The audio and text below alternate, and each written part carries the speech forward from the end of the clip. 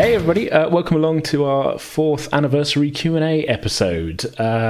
We've done a few of these before, notably last year, a little bit later on in the year, I think actually. We missed the anniversary last time, but this time we're right on time. If anything, we're early, because I believe this is going up on the Thursday. Our actual 4th anniversary is on Monday, so yeah, welcome along. I am joined by 3 other people who you definitely will have heard on the podcast before. Feel free to say hi in any order that you feel necessary. Hello, I am Dragon. I appear on both Pretending with Dice and on Penance RPG. Hello, I'm Eden, and I've been on this podcast since day one. You know my voice well enough. Greetings, Earthlings. I'm Mark. I've been on the podcast a few times. Been in the Star Wars game and Call of Cthulhu, and most recently Star Trek. Yeah, Star Trek won't have gone live when this goes up, but yes, so something to look forward to. So yeah, we've got a whole bunch of questions sent in by listeners, all of which actually have come to us through our Discord server this time around. I think last time was a bit more of a mix with Twitter and things. So yeah, bit of a heads up, not a huge amount of these are actually that podcast related, but I feel like we can come up with some fun answers for them. Why don't we actually kick things off though with something that is vaguely podcast related, with actually a question from you, Mark. You sent in, what drives your choices of games to play and record for Pretending with Dice? Is it based on fandom, preference, or community interest? I mean, generally if it looks cool, I suppose. Community interest doesn't play a huge amount, of relevance. I'm not sort of scouring going, what's the hot game at the moment or anything like that. But yeah, I mean, I guess fandom, because we've played quite a few that are sort of based on already sort of existing IPs and things, haven't we? And I mean, that was kind of how Star Wars came about, because I was like, I like Star Wars, let's play Star Wars. And I guess the same thing with the Star Trek one we've been working along on, really, of like, hey, yeah, I enjoyed doing Star Trek, I like Star Trek, let's do some more Star Trek sort of thing. But I mean, that's kind of it, really. I mean, stuff like D&D and Call of Cthulhu, I guess, it could be considered sort of the main, sort of quite mainstream tabletop RPGs, really. But definitely D&D. So that's sort of, I don't know, not like a default, but like it was sort of a good place to start and a good easy place to return to, I suppose. So that's sort of how we kind of chose those. But yeah, I don't know. I feel like I'm not good at making decisions, so if like an idea comes in my head of like, let's play some Star Trek, I tend to just sort of like go full on into it. Does that answer your question, Mark? Yeah, pretty much. Yeah. Cool. It's weird having you on the call, given that you asked the question. Yeah, I get that. No, it is a bit strange. No, I guess, I mean, I've done a few of the games for Pretending with Dice over the years, and I was just curious as to what actually, I don't think I've ever kind of put the question to you, like what sort of drove the choices that you made to do those particular games, and how you decide on what sort of comes next. I always wondered if there was like a kind of plan in your head over which ones to do outside of the sort of D&D 5th edition stuff. But yeah, like I said, not really. Kind of answers it, yeah. Yeah, only just like, that would be cool to play that is kind of usually about the extent of my thought process, to be honest. And we started with D&D because that was sort of what I was playing at the time anyway, and I didn't have a huge amount of different RPGs on my shelf at that point, so it was kind of like, it made sense anyway. It's an easy entrance way point, and Eden, you'd heard of D&D, oh yeah, if not played it, and familiarity. It's a little bit easier to convince Mark and Jason with like, hey, this is D&D and it's like a known thing, rather than me putting forward something a bit more obscure to just, and then say like, hey, we're going to do this game that hardly anybody's heard of, whereas D&D I was able to, it's a name, people have heard of D&D, that's why we sort of started there, really. It's a lot easier to run something, well, especially if you're recording it, it's much easier to run it if you know it better as well. For sure, yeah. It's one of the games that there's an awful lot of like resources out there for as well. So if like you don't understand something or you're not sure of what do they actually mean with that, you're going to be able to find those answers. I mean, at that point when we were starting, I really had only played I mean, in terms of like full blown RPGs, we'd done that old campaign where we played Star Wars like way before the podcast, which you were involved in, Mark. And yes, I remember it well. Yeah, I think I've probably blocked a lot of it out, to be honest. I don't blame you. Yeah, some egregious stuff went on in that. That and then D&D really were the only two I kind of sort of done. So they were initial two sort of choices of like, hey, it'd be fun to play these, and that really kind of was the order that it sort of went in. We did first arc of D&D, then we'd started the second one, and Star Trek Adventures was coming out, and I was looking into that, and then so we played that one shot with the Spotlight guys, and then I think we did End of the World, but then it was just more D&D, and then kind of straight into Star Wars, really. So that was sort of starting with stuff I knew, kind of thing. Was sort of Then eventually you went on to do you did a bit of Shadowrun as well, I believe. We did, yeah. Eden ran that one. That's my one, yeah. I mean, I was drawn towards just like, I like Shadowrun as a setting because it's got that kind of mix of tech and magic that's quite unusual. And a lot of the tropes in it, like you already kind of touched upon it, where we started doing Dungeons and Dragons. Like I already had broad familiarity with D&D rule sets, having played video games based on them. And I think a lot of the tropes and the what's possible within that universe are kind of broadly familiar to most people that have seen films like Willow or Legend, or like a lot of us have touching points where we can go, okay, I get what's going on there.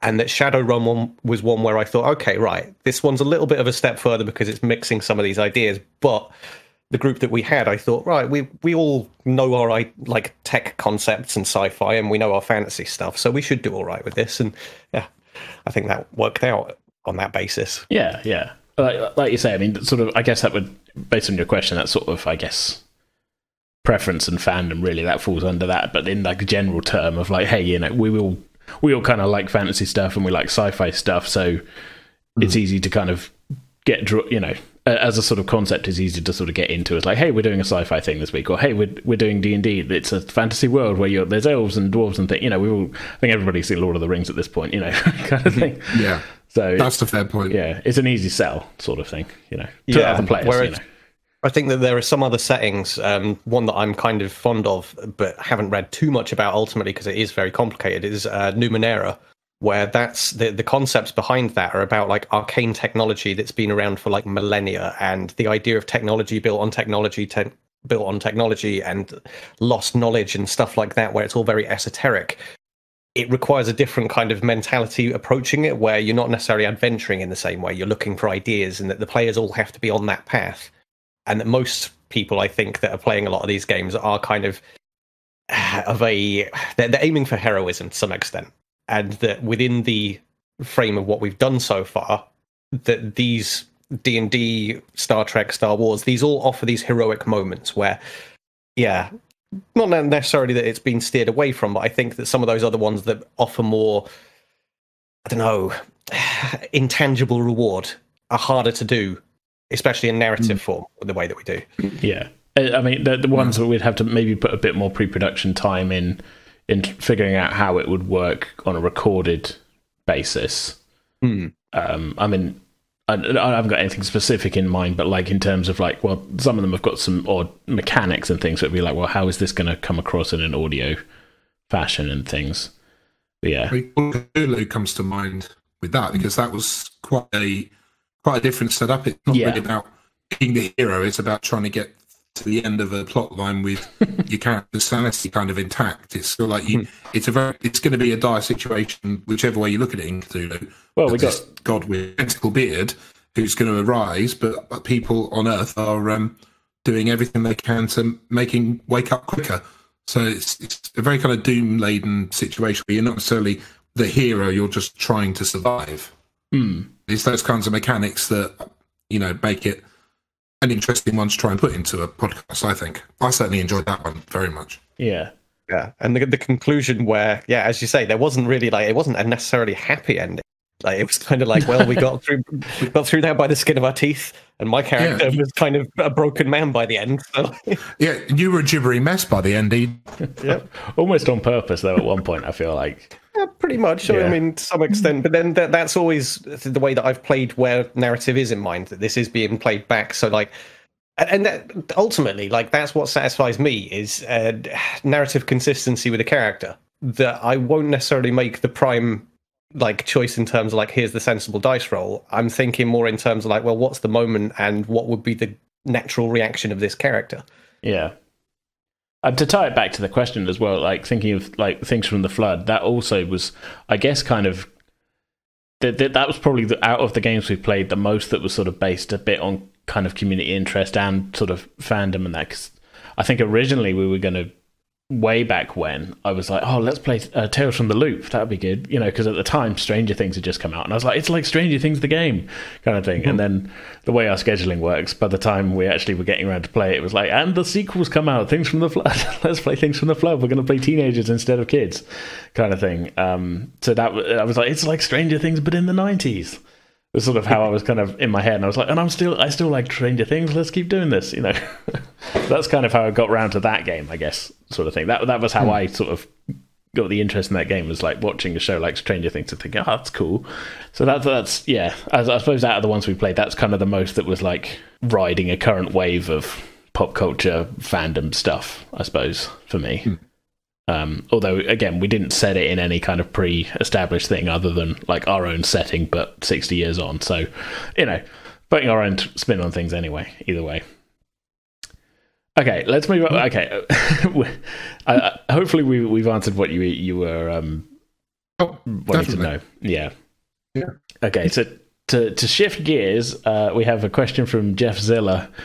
If a lion and a shark had to fight, who would win? Where's the fight taking place? Well, that's the question, isn't it? Like, if it's a great white, I've got my money on the great white. Yeah. If it's a dogfish, I think the lion might have it. And hang on a minute, you've got to answer the question: Is the great white? Was it built for a Steven Spielberg movie, and it constantly breaks down? Because in that case, I reckon the lion. I think it's 100% down to like the arena of the fight, because like. If you chuck a great white shark into like the plains of the Serengeti, it's not going to do that well. But if you drop a lion into the ocean, then the shark's got every day of the week. You know. I mean, surely the fairest fight then is to put it on a beach and have it like the tide's pretty strong, so that the shark can ride in on the tide and like attempt an attack. Yeah. While the lion kind of waits, and you've got to wait for the clashing moment between the two. And see what happens. So if the lion's smart, the shark will ride in and it'll just swipe at it and get it, you know, try and claw an eye out and jump back. Is that what you're saying? Yeah, I think that's the only way to have them kind of like vaguely have a bout that takes place more than like a minute or two with one or the other floundering in their out of their element. Because if you take the shark out of water, it's just going to flip about and have a bad time. And the shark, the lion in the ocean is just equally bad. I feel like they're different enough that there's no like neutral arena that we can put them in. The beach, like you say, is the closest. But even then, like if the lion falls into the sea, the shark has the edge. But if it beaches itself, then the lion has the edge. So there's not really like a battle. Like the surf isn't like dynamic enough, I suppose, for them both to be okay. I'm going to go towards shark ultimately, I think. Yeah. So if it was a sort of stand-up fair fight, we somehow found a neutral arena that they both were in. The shark has the edge. You're saying? Yeah. If it was a street shark versus the cowardly lion, then 100%. Street sharks. It just dawned on me. There's like, well, what's the only way we can get a shark onto land? Well, street sharks, surely. I do fondly remember street sharks. I can remember the designs. It was something that I was never into, but I can picture them very vividly in my mind. I never really got into street sharks. I'm thinking of like a sort of 0G arena type thing, where we take away, but then you know, there's. The only way for it to be fair is to take away the shark's need for water, you know, for breathing. And then it's, like I say, they're too different to really pit against each other. Sort of like a blitzball arena, but in space. Yeah, exactly. Yeah, that's what I was thinking. I mean, I still think it makes a massive difference what kind of shark it is. Yeah. Because, like, some of the dogfishes are like a foot long. At most, they're really small. Yeah, the lion winning every day there. Yeah, but if it's something like if it was like 0G floating, I mean, I probably wouldn't put money against something like a goblin shark. Yeah. Because they are... a whale shark. Because it just swallow the line, wouldn't it? Yeah. Couldn't help itself. Yeah, I think in general we're leaning towards shark here, but on dry land the lion has the edge in a regular natural. This is a weird question. I think we've given it serious consideration. I'll be honest. Yeah, I'll be honest. The question has traumatized me a bit because I remember I think I was supposed to be about 4 or 5. I was playing in the house and I ran into the living room literally at the very moment that the shark from Jaws comes out of the ocean with its jaws gaping wide and lands on the back of the orca. It was that exact moment, and I absolutely shat myself with fear. Had you not been watching the film up to that point? Or no, I was. Well, my mum and dad were watching it on TV. It must have been on television, or they had the video on or something. Yeah, back in the 90s. And I remember this maw of teeth and just. I mean, there's no roar that goes with it, but in my memory, there was this horrible roar that went with it. And I remember screaming, running up to my bedroom, slamming the door and hiding under the covers for about half an hour because I was shitless.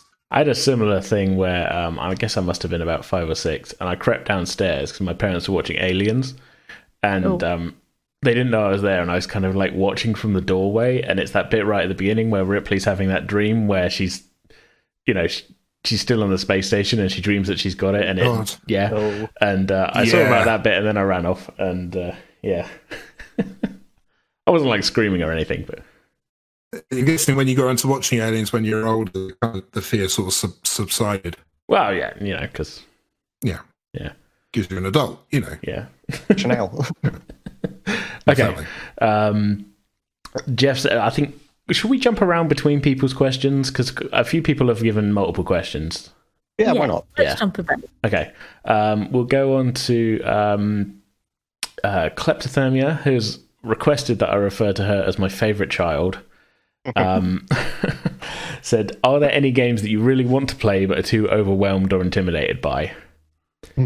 I think for me, it's any of the like Vampire the Masquerade sort of ones that they're just quite intense, to say the least.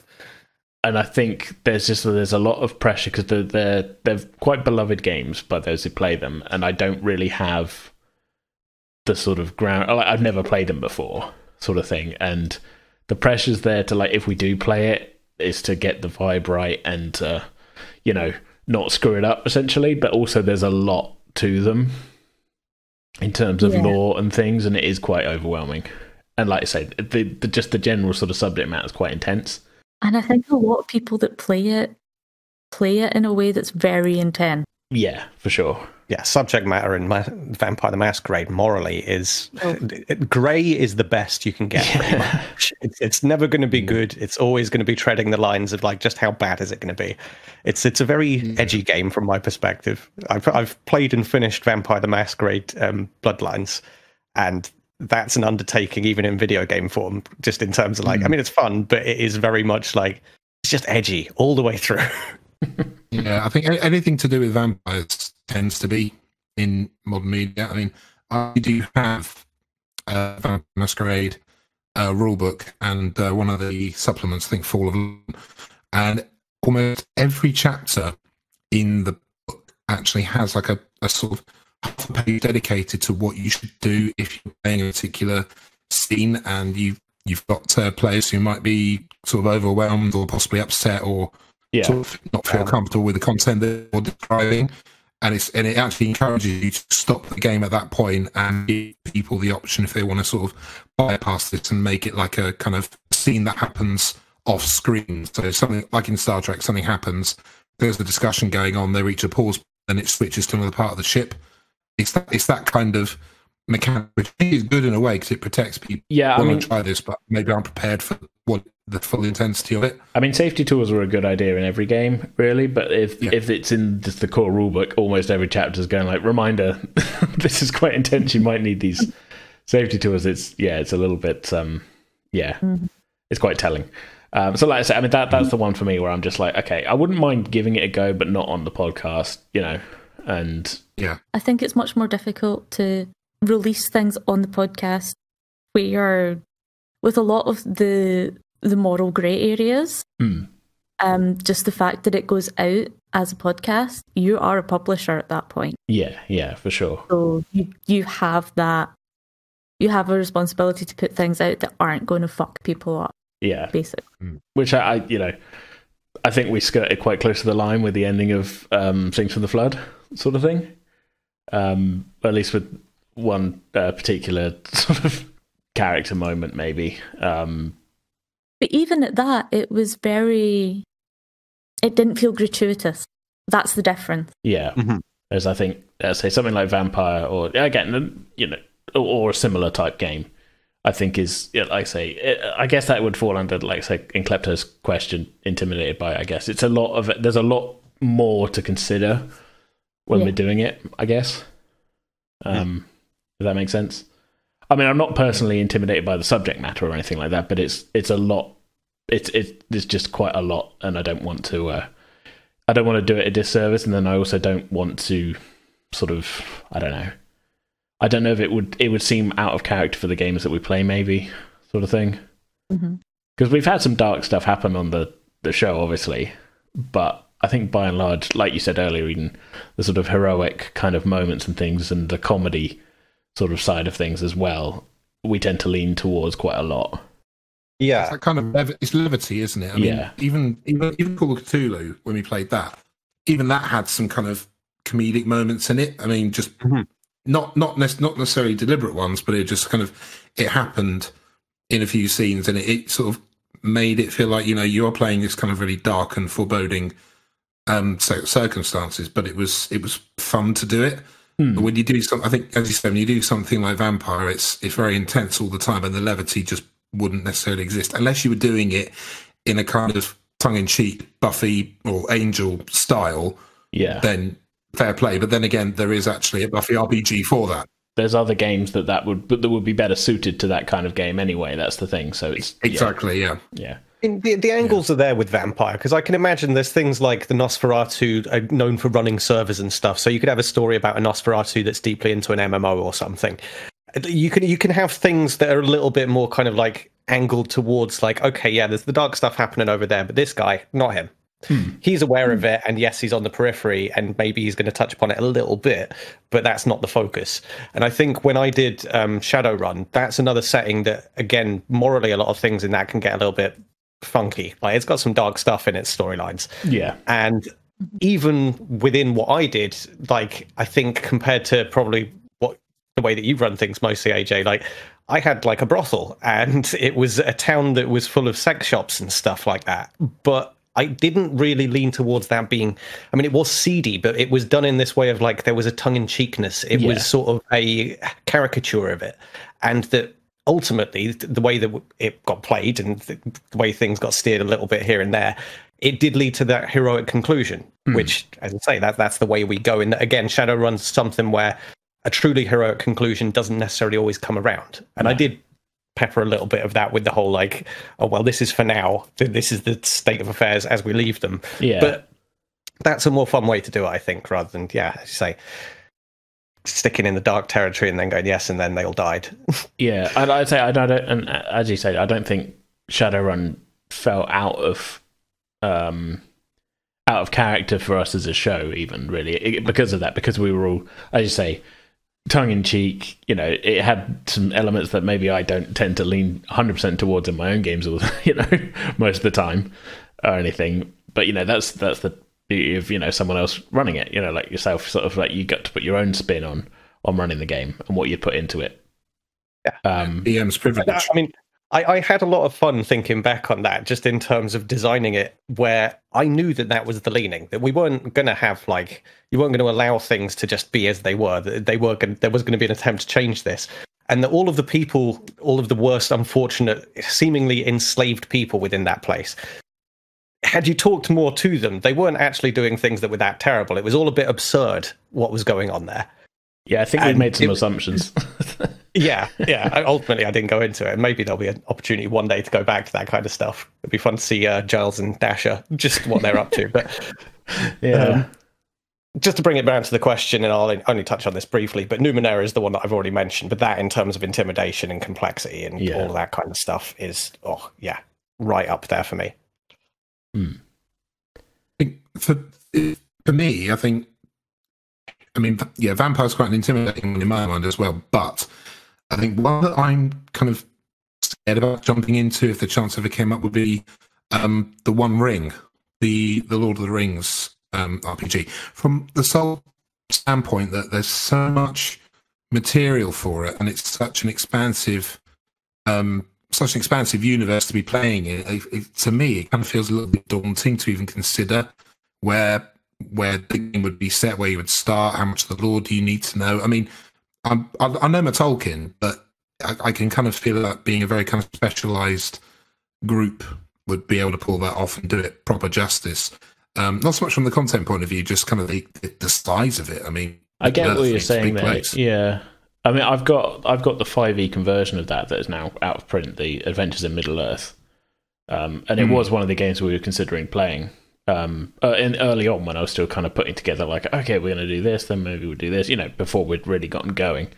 But I guess it was a similar thing to you, sort of, your point of view. Like, I wasn't too daunted with it, but at the same time, it was kind of like, well, this is sort of not a million miles away from D&D in that it's like a sort of fantasy setting, but also it sort of had the weight of like, okay, well, like you, I know my Tolkien, especially now where I've recently read the Silmarillion and stuff, but it has a different vibe to the D&D stuff that I think is kind of my more comfortable sort of DMing style, being able to, put in weird magic stuff and comedy and stuff that maybe wouldn't, I feel like we maybe be doing the Tolkien stuff a little bit of a disservice if I made it a bit too comedy sort of style. Not that everything's going to be comedy really at all, but like, I mean, it's sort of, it's got a different feeling to it. Levity, isn't it? Yeah. Balancing the levity, but also making it feel like a Tolkien story, an event that could have happened during the War of the Ring or, the fall of Numenor or, any of those events. Yeah. It'd be awesome to do, but it would be a massive undertaking to get it right, I think. Yeah, I think that it would take, again, it's a lot more sort of pressure, I think, with the game like that, like you say. If we're putting it out anyway, Yeah. So to release it, you'd need players who have as much invested in the background. They sort of live and breathe the source material. Yeah, like usually players can get away with knowing much less about the game itself. Yeah. Especially if it's a homebrew setting or, things like that, or you slightly adjust things as a group as you go along. If you're dealing with such a complicated setting, because there's so many layers of various go into for that. You definitely need a group of players that you can trust are as, don't really want to say invested, because you can be invested in the games you're playing without it being maybe like well versed in the lore sort of thing. Like treating the lore with like maybe the because it's so well established. It's if anything the most well established lore. You know what I mean? Yeah. So it's more sort of treating that as, I don't know. It's a tough one. I get what you're saying though. Yeah. Got to know your Numenor from your Narsil. That kind of thing. Yes. Yeah. Okay. I'm sort of doing one question from each of the people, and then we'll do a loop back round. So we're down to KK, the cool kid, the legendary email champion, as they are known on our server. Are there any more Discord roles they can get? KK is the single holder of being having the Discord role legendary email champion because they were the first person to ever send us an email in like nearly 4 years of doing the show, so I rewarded them with that. I think the way Discord works, you can only have one role at a time, so I might be wrong, but look, you've already got the one Discord role. I think you're fine there, KK. But although I guess we could think of more things that we could sort of give out as rewards, kind of thing. We've got cast members. I've got the Jackbox crew from when we've been doing that over the last year as a role. People who are regularly playing Jackbox with us on a Saturday. Then there's just regular online people, and then there's KK, the email champion. I don't know. We could have a think, I guess, and see if there's anything else we could give out as a Discord role, but it doesn't come with any privileges other than your name is yellow on the server. Other than in fairness, I think the one Discord server I'm in, I've got 9 roles. Oh, well, okay, so you can give out multiples. Yeah. I'll have a think. Yeah, I'm thinking of weird, fun titles more than anything else.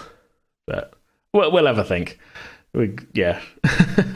Let's stick with another one of KK's questions then, because that was quite a quick one. Which is better, ice cream or chocolate? We can also fold another one into this, which is just, do you like ice cream? Yes. Yeah. Love ice cream. I find love mint ice cream specifically. I have more chocolate than I have ice cream. I'm really torn on this one. Yeah. You're likely to, like, if you're too forceful, you can break your teeth on really frozen ice cream or really hard bit of chocolate. So that's true. The danger's there either way. Yeah. They're both equally dangerous. They can be, yeah. No, I would go with ice cream. I'm diabetic, so I don't massively ingest it any great amount. But if I have the opportunity and I'm being careful with it, I tend to go for something mint flavored, mint or raspberry ripple. If I haven't got mint available to me,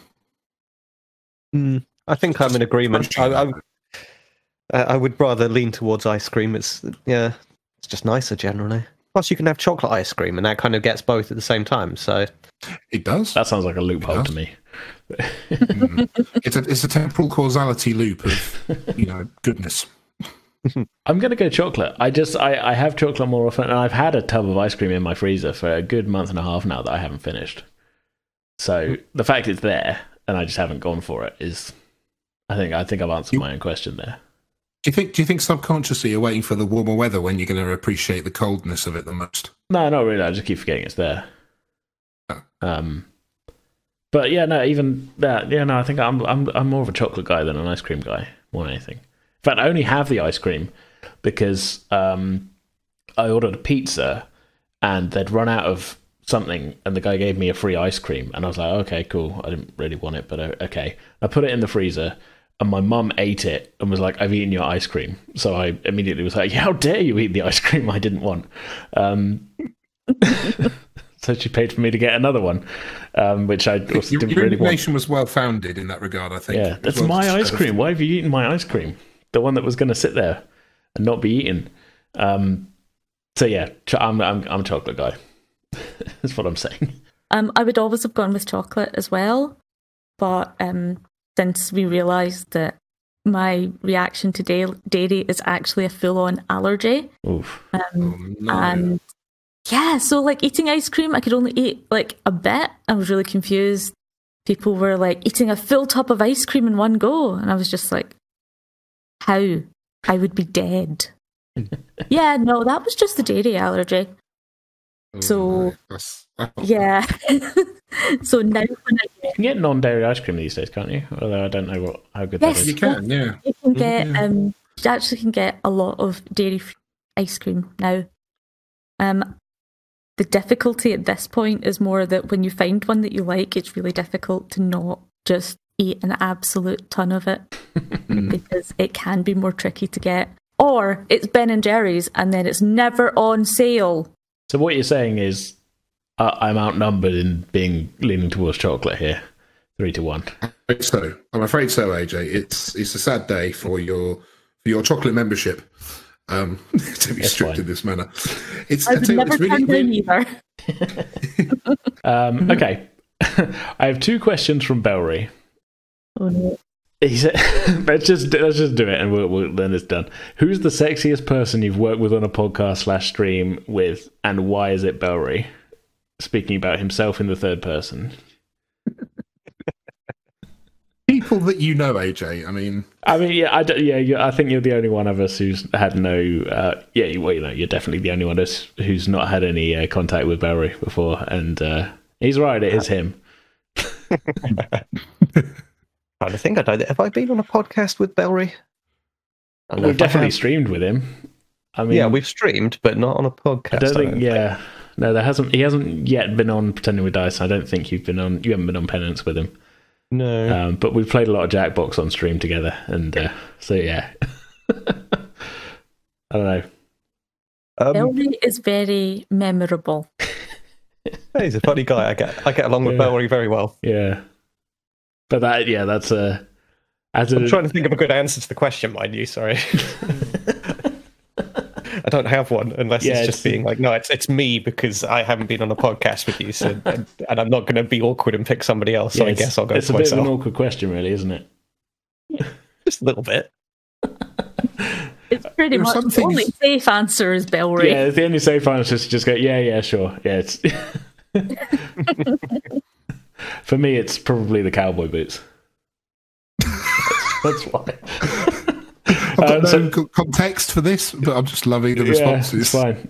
So let's to get it over with. Then we'll roll into his second question, which is just breaded or batter. Batter. I'm going to go batter. I've been having some. I got the Waitrose battered onion rings. I've been doing. They're quite nice, so I'll go batter. Very nice. Yeah, battered here as well. There's nothing better than a battered Savoy from Captain Cod around the corner from where I live. Magnifique. Nope, I'm going to go for breaded. Madness. Madness. I also like baked fish. So yeah. You know what's good breaded is potato croquettes. They are good. Yeah, you're making me think. So, have I had them battered, and would that be better? Oh, that's a good question. I haven't had them battered. There you go. This can't be answered right now. We have to the supermarket and then to an owner of a chip shop we can give them to.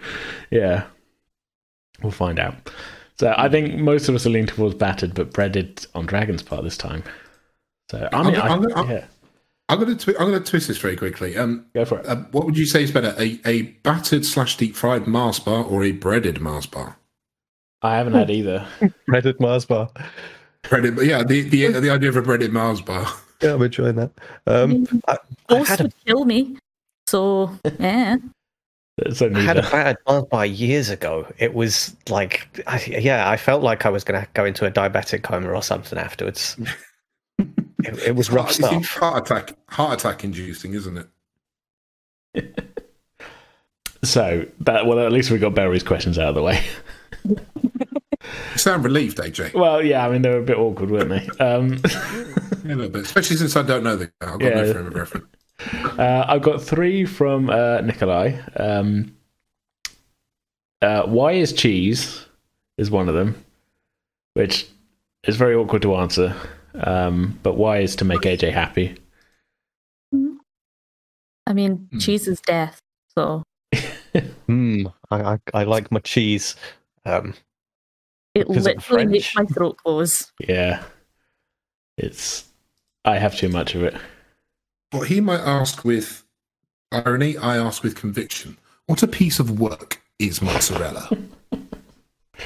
I'm on a bit of a Gouda kick at the moment. I know I've been on it for a little while, I feel like, but it's good stuff.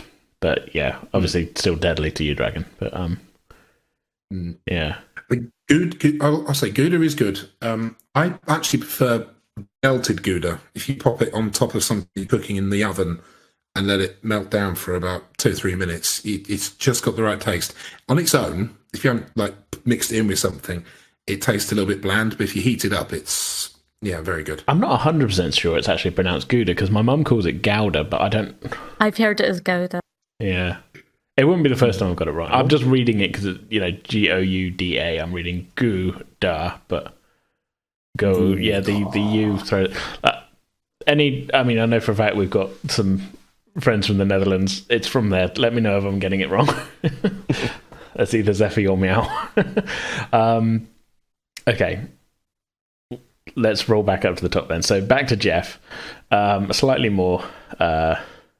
getting away from the world of animal fighting, what got you into playing D&D? I guess we could expand this to just RPGs in general, but I guess I just thought it'd be fun to pretend to roll some dice and pretend to do stuff.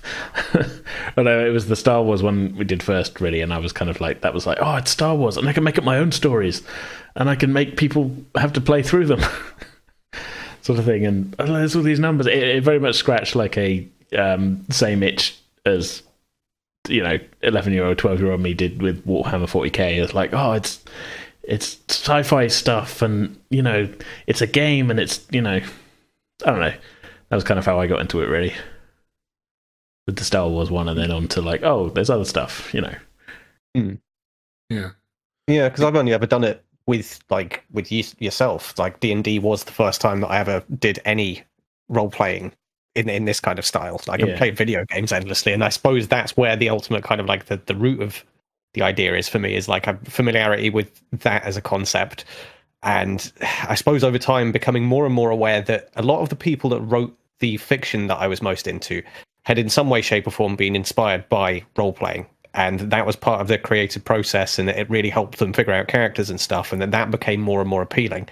And then I'm sure that there was a variety of conversations in the lead up to us doing D&D of sort of like, okay, this is an idea, and putting it on the table and actually thinking like, okay, we could make this work. And then, just building up to that point where getting, I think, Jason and Mark on board was the crucial factor, because like Jason's got a little bit of interest in that stuff, whereas Mark was completely in the dark. And I don't know, it was an interesting process getting us all together for that, I think, especially because that was for all of us the first time.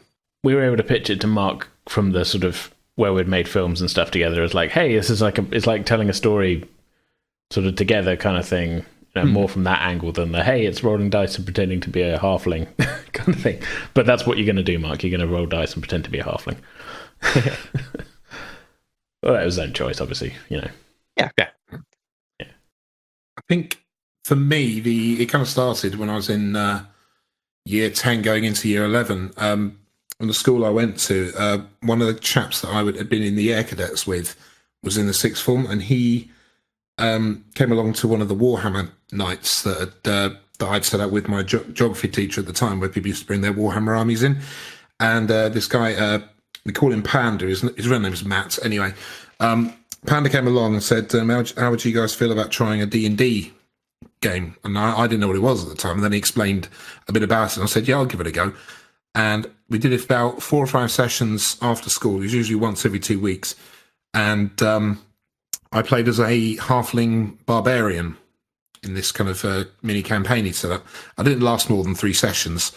My death was quite terrible and hilarious at the same time. I got mauled to death by a giant badger and then knocked into a cesspit. But yeah, it's the usual way people go. Yeah, exactly. It's a night out, isn't it? But that was kind of my intro to it, and I didn't really pick anything up on it after that. I mean, I was into Warhammer. I did a bit of 40k, mostly Lord of the Rings. I remember going to Games Workshop with AJ, and we spent the occasional Saturday painting in the shop in Bournemouth. But I kind of left the RPG thing alone for years, and then the thing that really brought me back to playing RPGs was Mass Effect, because that came out on the 360, and it really kind of reinforced something in me about enjoying playing a character and making the choices and the decisions. It's a video game thing, but it kind of gave me the kind of want to get back into doing sort of Dungeons and Dragons and other similar games like that. It really kind of made me enjoy the idea of it again.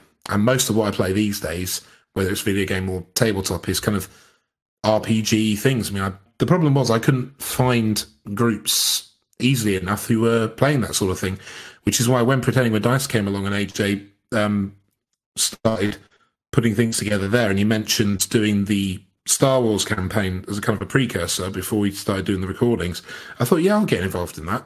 Well, that was long before, like I say, that Star Wars. I mean, the podcast came along like 3 years after we'd even finished, or something, hadn't it? Or something. Yeah, very true, very true. But I think the precursor to that was you running that Star Wars game and trying out D&D with that setting. Yeah, that was like your kind of first foray. And for all the weird things that happened with that campaign, I did enjoy it.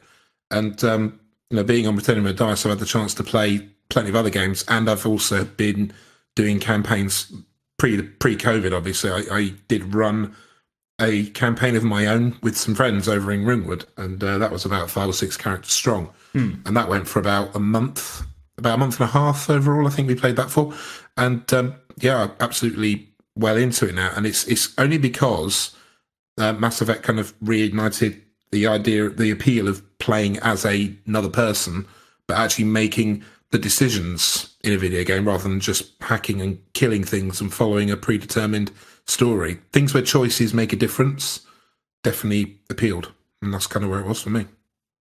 I can totally get that angle, because that's, I think, where I played exclusively video games kind of up till doing it.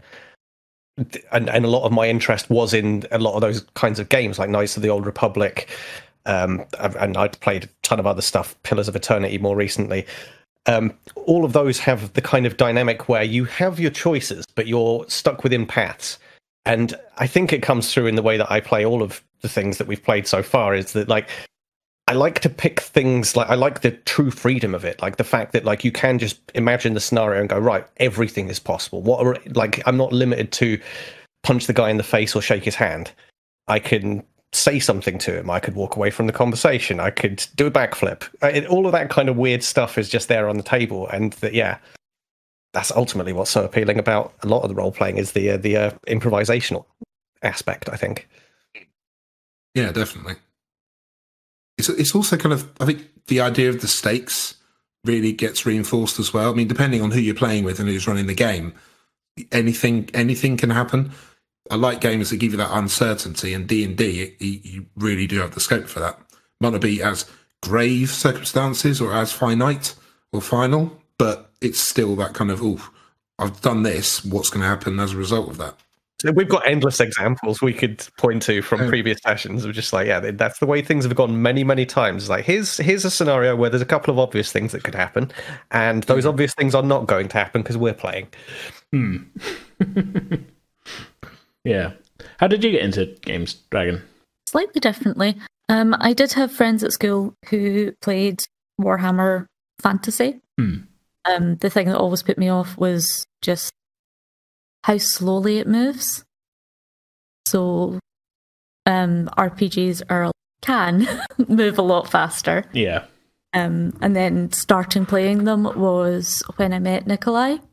And our game that's on hiatus right now, 2115, is actually a setting that we used as a homebrew about 9-10 years ago, I think. Yeah.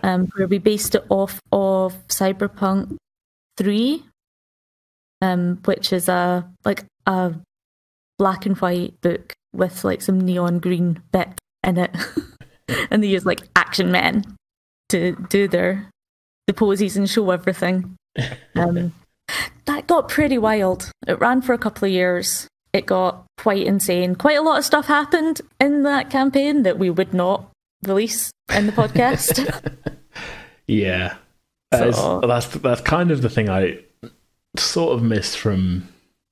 Well, not really. I was going to say, I don't find I'm having to, most of the time, put a huge amount of thought into like, we can't really put this out.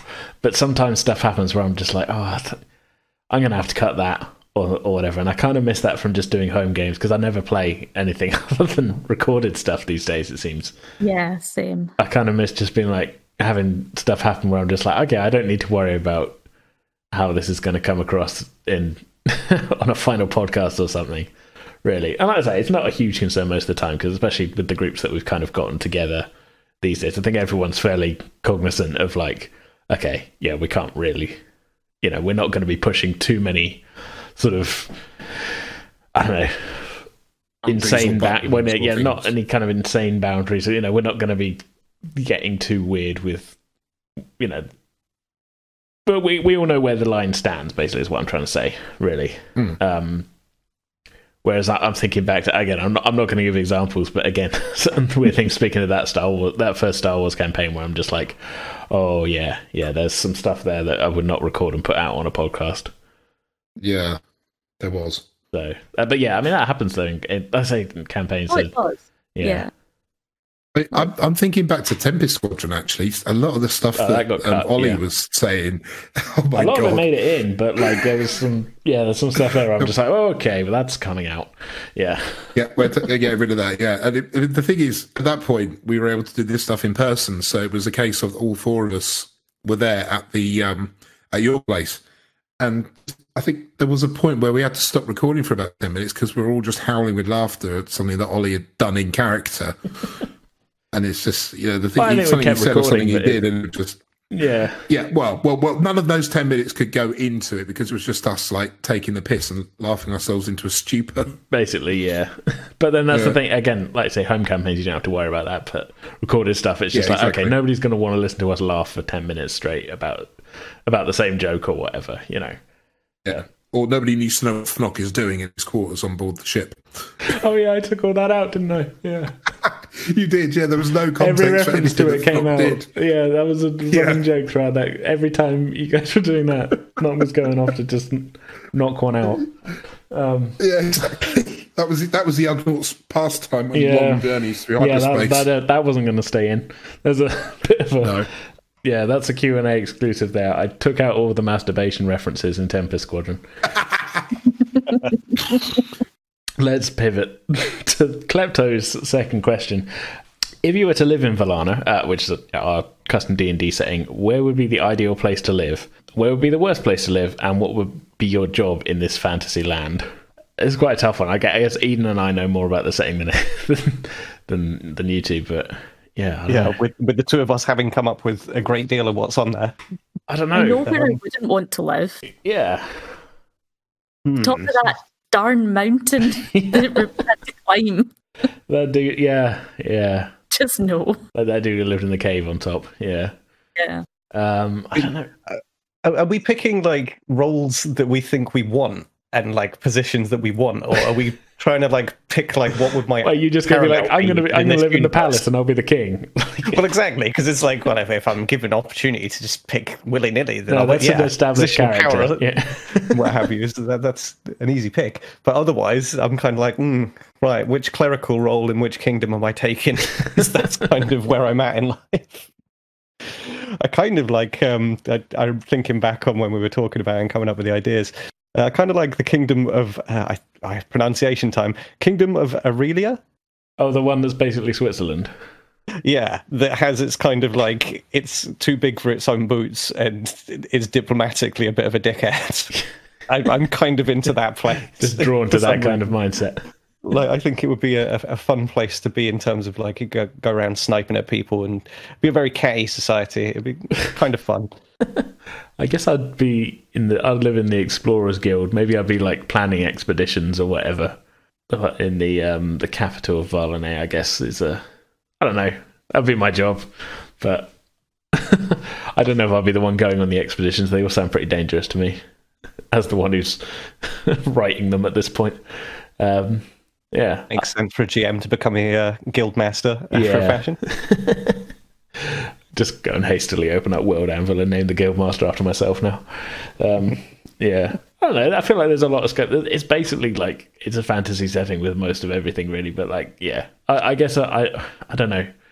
With it being a fantasy setting, I wouldn't want to live out in the middle of nowhere because there's monsters and things. Well, Auric Wastes is pretty much as bad as it's getting. Yeah. You don't want to be out there. I'm not getting anywhere near there. Yeah. What's so bad about it?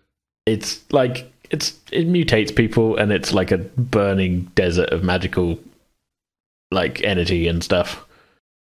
Yeah, in the past, wizards of great power basically used this place for ridiculous incantations, levels of magic that have never been seen since, that have absolutely devastated the land and literally fractured it in places. Yeah, they basically blew up part of the world trying to put an energy shield around the planet to stop asteroids. It was the whole thing. So it's a bit like Birmingham then? Yeah, pretty much, yeah. Okay, back to KK, who says, is there going to be a one-shot soon? I mean, maybe. I want to do more one-shots and things, and I feel like we're a bit overdue in actually putting out some gameplay on the podcast. Mm-hmm. So maybe we should put one together to put out before Star Trek. I think this is a slightly there's a hidden question here, because when I had Johnny Pixel Riffs on for the interview, we'd said, oh, be up for guesting on a one shot at some point. And I know KK is a big fan of his, so I think that may be the hidden question there, is when are you going to get Pixel Riffs on for a one shot? But I don't know, maybe soon. I want to play more games. We don't play enough games. Well, we're playing a lot of games at the moment, but they're not being released yet. What game would you use for a one shot? You got anything in mind? Probably D&D, really. It's just easy to put the game together. We'll see how it goes. Keep an eye on, I don't know, Sky. Yeah, keep watching the skies. Skies.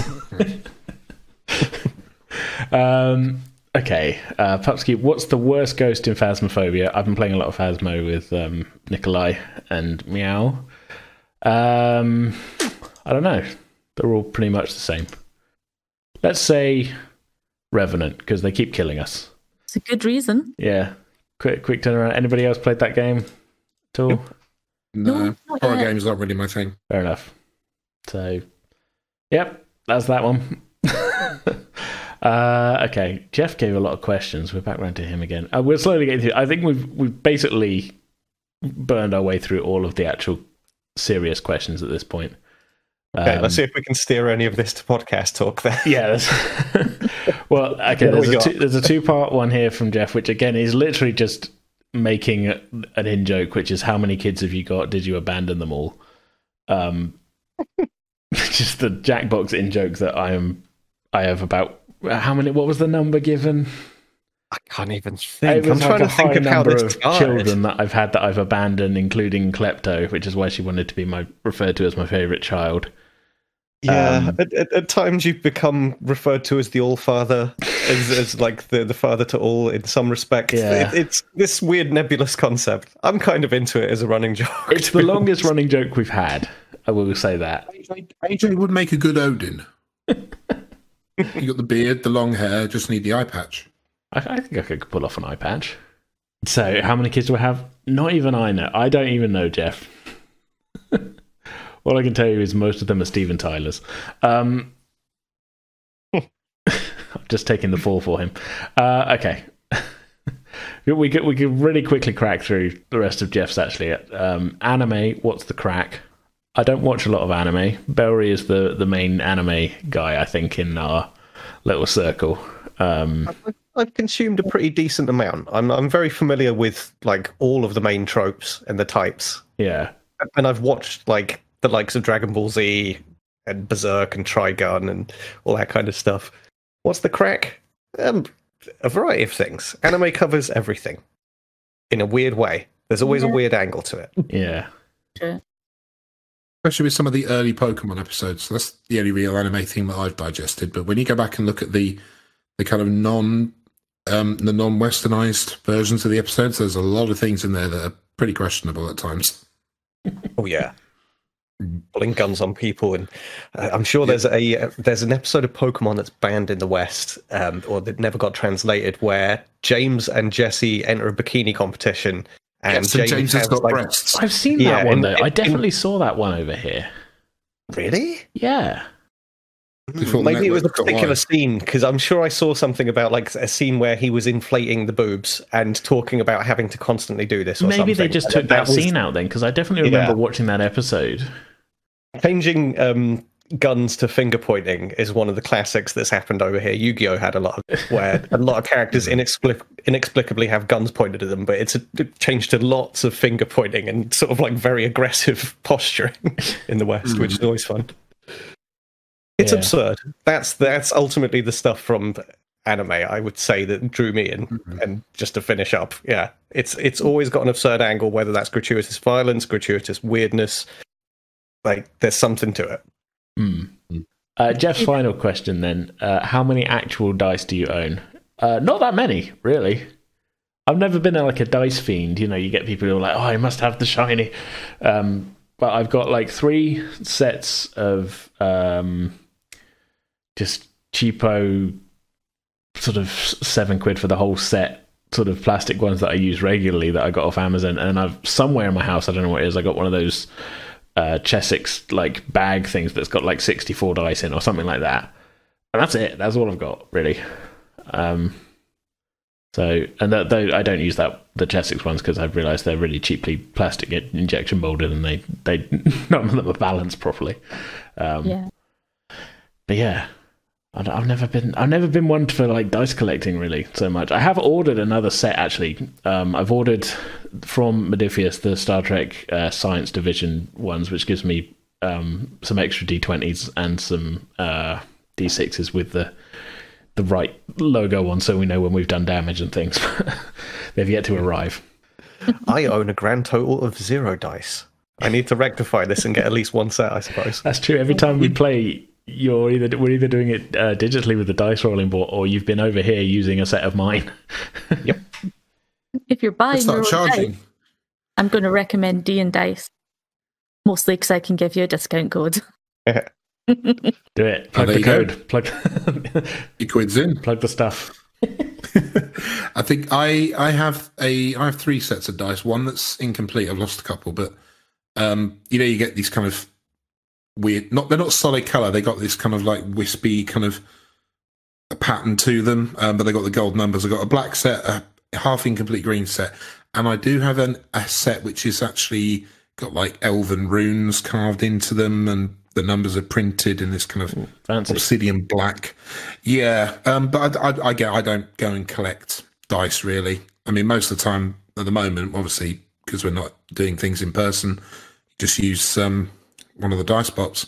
But I'm not a dice collector really. I mean, if I see a nice set of dice, like a really good looking set of dice that's thematic of something I'm into, like Star Trek or whatever, then maybe I'll put the money down. But I generally don't do this enough to warrant having a massive selection to pick from. As long as I've got at least 2 of everything, I'm fine with it. I did back the Kickstarter for the ice dice, like ice mold, so you can make ice dice. Oh, And yeah, I remember that. Remember whether it's arrived or not. I don't think it has No, yet. they haven't. No, they haven't. Soon I'll be able to make my own dice from frozen water. Yeah. What a world we live in. Do about 4 or 5 rolls and they'll melt. What a time to be alive. I think you can guess from the fact that Penance have an affiliate discount code with D&Dice. I have slightly more dice than I need. But When you say slightly, probably got about 10 or 11 sets wow.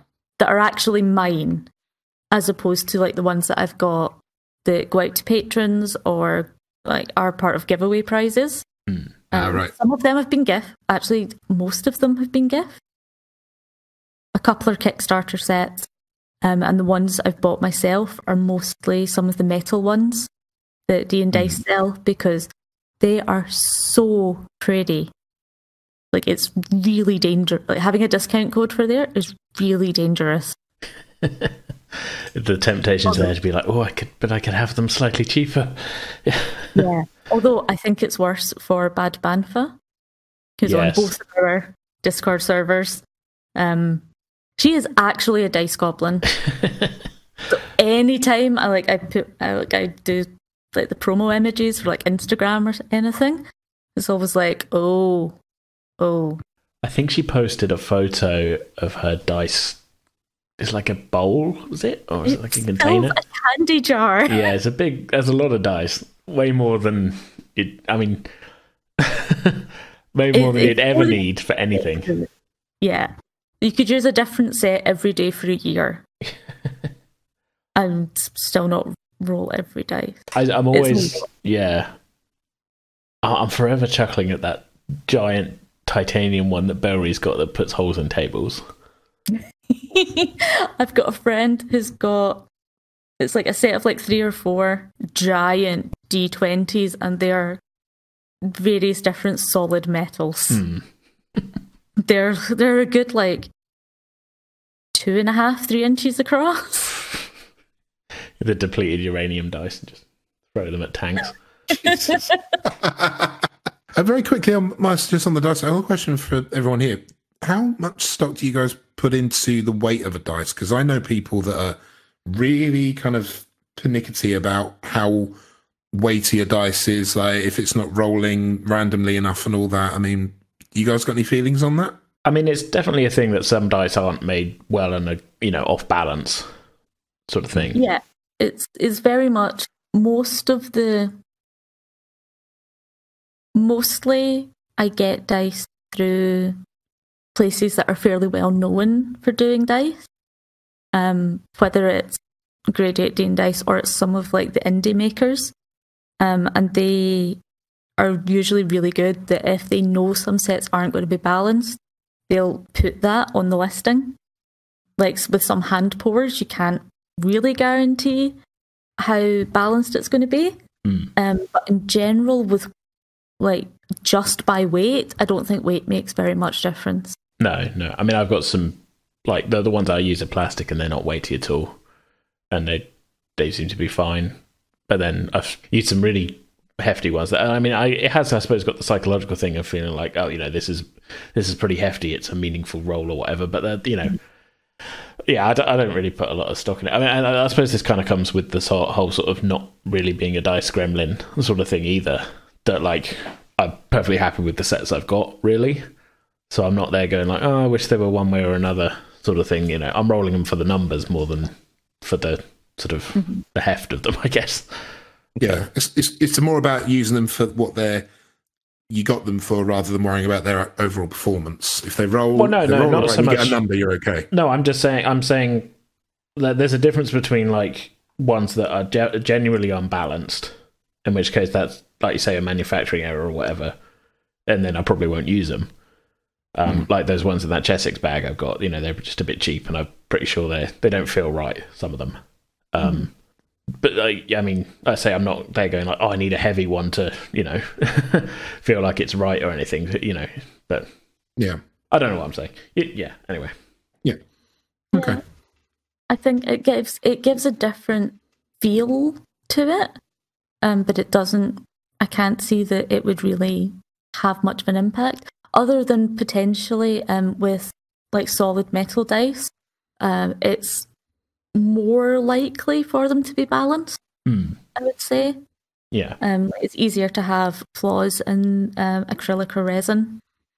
But then, like some of the dice I have, I use that set because they're really pretty.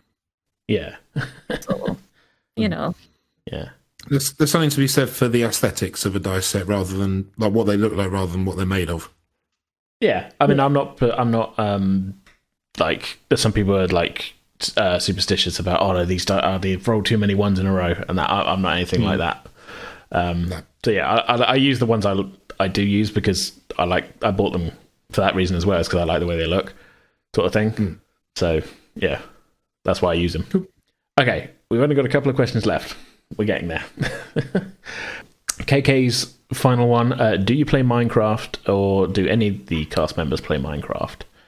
I have tried it out. I had the PS4 one I bought very cheaply, and I don't know whether it was just the angle of my TV or whether I found this with certain first-person games I start getting motion sick.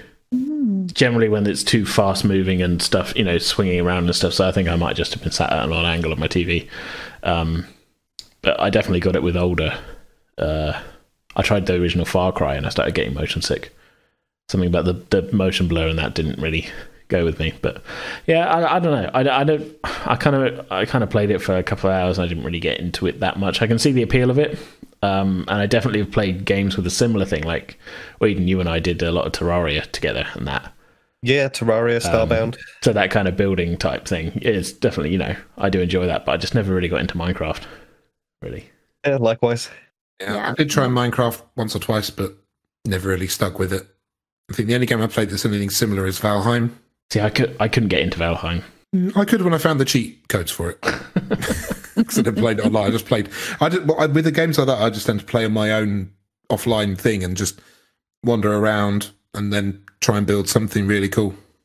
I don't tend to do the online. I very rarely play online games, actually, because more often than not, I end up getting in a server with absolute douchebags, and it's just it's not fun. Yeah, I play games to chill out usually, and that's not to say I do stuff, put it on easy mode for anything like that, but there's nothing less fun to me than some idiot online coming along and be like, oh, I'm going to wreck your stuff for no reason. sort of thing. Yeah. I was just like, Yeah, I think Rust was really plagued by that when that came out. Remember Rust? I had friends that started playing this. Oh, this is the greatest thing ever. And then the next day, this is when I was working at Curry's. One of them came in looking really forlorn. I was like, what's the matter? And he said some bugger got onto our got hold of us and ruined our encampment on Rust, destroyed everything, took all our stuff. And I was like, well, you'll build it back, won't you? And they're like, no, I don't want to do it anymore. The fun's been ruined. Yeah. It's a very real problem. Unfortunately, griefing is one of the most annoying things with online gaming. So survivalist games where you got to kind of manage things like Rust and Ark, the original version of Ark, Survival Evolved and all that, doesn't really appeal. If I'm going to play something with friends, I'd rather it's something that's got set gameplay, set rules, and we can just have fun doing the exact same thing. And we don't lose anything as a result. I suppose Minecraft, there's a survival mode to it, and that, I suppose it's sort of similar vein, just to tie it back to the question a little bit. Yeah.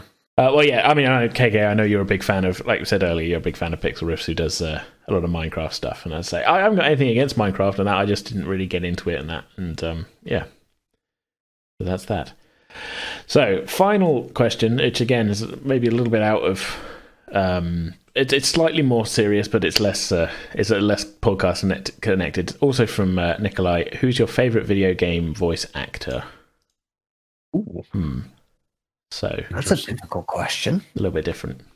I can answer straight away. Go for it. I have no idea because I am terrible at remembering names. So even if I identify one, I won't be able to tell you what character it is, and then I won't be able to tell you who acted them. Well, I was going to say, if you got a character that you like the voice of, because we might be able to find out who did it. But I don't remember the names of characters either. Well, even if it's just like, oh, that one person who was doing this thing, or the main person for this. Okay, fair enough. Really not. And I got the opposite problem, where like I've played so many games and I love so many different voice actors for so many different reasons. I've got a real love for bad, like, Sega arcade games. And there was some terrible stuff in that era. House of the Dead 2 is one of my all-time favourites in terms of the voice acting, and that is just so stupendously awful. Cheesy and over the top, and yeah. I don't want to die. It's things like that. They're just, I love it. But... What about Resident Evil? The first Resident Evil on PlayStation, the voiceover work on that was atrociously bad, but something charming. It really was something charming about it. You were almost a Jill sandwich there. Yeah. Yeah, there's some bad stuff in that. It's great. Let's split up, look for survivors, and get out of here. Jill, the master of lockpicking. That was the quote I was trying to think of. Yeah. In terms of actual actors, though, who pops up in stuff? Who do I like? David Hayter, I think, is classic. Solid Snake. Solid Snake. He's pretty good. It took me forever to realise he actually voices the Jedi, one of the male Jedi in the Old Republic. Yeah, he's one of them. I'm trying to think who. Steve Bloom, I like. He's in everything. He's in mostly cartoons and stuff. He does games and things as well. He does one of the He does Grunt in the second and third Mass Effect. I'd need to check his name, but the guy that does the voiceover work for Disco Elysium does a really fantastic job. The narrator. I know the voice you mean. I haven't got that far in it on my playthrough yet, but let me look him up real quick just to give him his dues. And the name of the guy is Lenville Brown, by the way. Okay, I haven't heard that name before. Yeah, he's. I think he's completely sort of unknown in the voice acting scene. Best known for providing vocals to the London-based ska / rap fusion band Maroontown. Okay, who I haven't heard of them either. So yeah, but he does fantastic work on that. I'm just thinking about. I mean, as I'm playing through Mass Effect, I'm doing. I mean, I always tend to go female Shepherd just because I prefer the voice acting. But I guess which is relevant to the question. So I guess Jennifer Hale, who's also in a lot of stuff. Basically doing this, that sort of Commander Shepard voice for 3 games is sort of a little bit kind of what I'm used to with Mass Effect, sort of thing. I always enjoy catching John DiMaggio, because there's always some little hint of Bender in almost every voice that he does, where it's sort of like, hang on, I think that's him. Yeah, I thought when I was playing Cyberpunk, I thought Jackie Wells was John DiMaggio to begin with, and I was like, I thought that as well. It doesn't quite sound like him. I looked it up, and it's not him. No, it had a similar I sort did of... have a similar. Yeah, I had the same thought. I thought that sounds really familiar, and again, like I was disappointed to find out it wasn't who I thought it was. Well, I wasn't disappointed. I just was like, hey, I thought that was John DiMaggio, and I looked up, and it had something of a film about him. But yeah, I don't know. There's a lot of actors I like. I'd say so. But yeah, I guess because I'm currently doing Mass Effect, let's go with Jennifer Hale. And yeah, AJ, very quickly, John DiMaggio. Did he voice Waka in Final Fantasy X? He did. Yeah. Yes, he did. Yeah. And Kimari, but Kimari doesn't have very many lines. So no, he was like the silent. Yeah. He was the silent type, wasn't he? He's got like 5 lines in the whole game or something. Yeah. Still a cool character though. Yeah. For me, I'm gonna go with 2, one male and one female. Male, I had to decide between them, but I can't remember his name, and I apologise. But the guy who voices Geralt of Rivia in the video games. Oh yeah, he works at Bournemouth Uni, doesn't he? I believe he does. Yeah, it's just something about that kind of that voice, and just the delivery of "Come on, Roach." I'm not quite gravelly enough.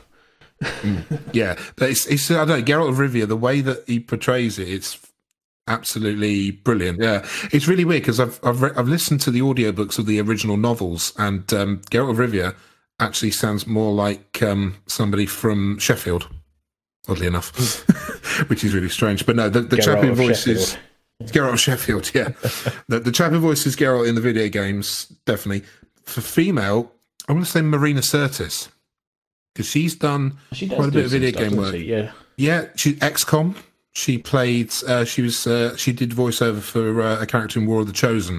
That was that whole pack was quite fun because I was just like, I was playing through it. I was like, well, there's most of the Michael TNG Dorn crew except for Patrick Stewart. Exactly. Worf. I think Worf was there. I think Jonathan Frakes was in it. Yeah. Marina Sirtis. But I think for Marina Sirtis, for me, the one that really kind of chilled me, this goes back to Mass Effect, because she voiced Matriarch. Yeah, she was Matriarch.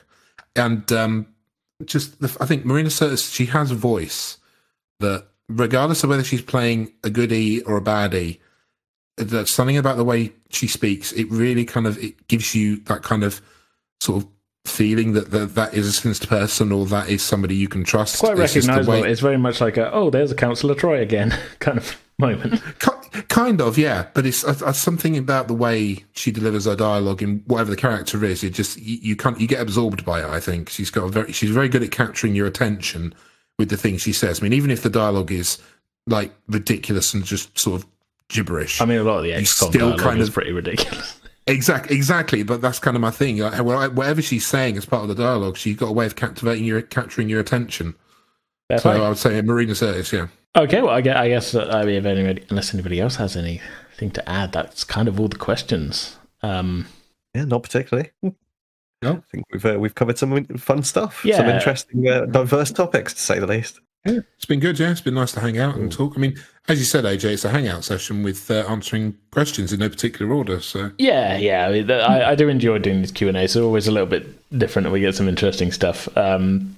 We do them every once in a while. If any listeners aren't on our Discord server, go ahead and join. All the questions today, as I said earlier, were provided to us by users of our Discord server.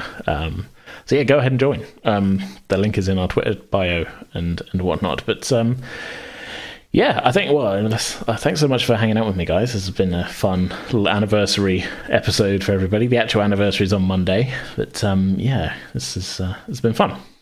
Yeah, thanks for having us along. Likewise, yeah.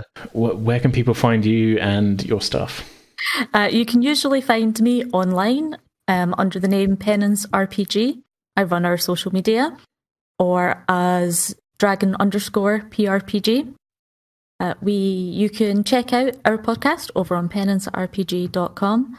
And if you are also a Dice Goblin, or buying presents for a Dice Goblin, or other, TTRPG tabletop accessories, if you go to dandice.co.uk and use the code penancerpg, you get 10% off.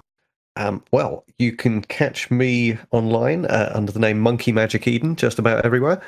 And I stream semi-regularly on Wednesdays at the moment. I'm going to be doing Disco Elysium, as mentioned.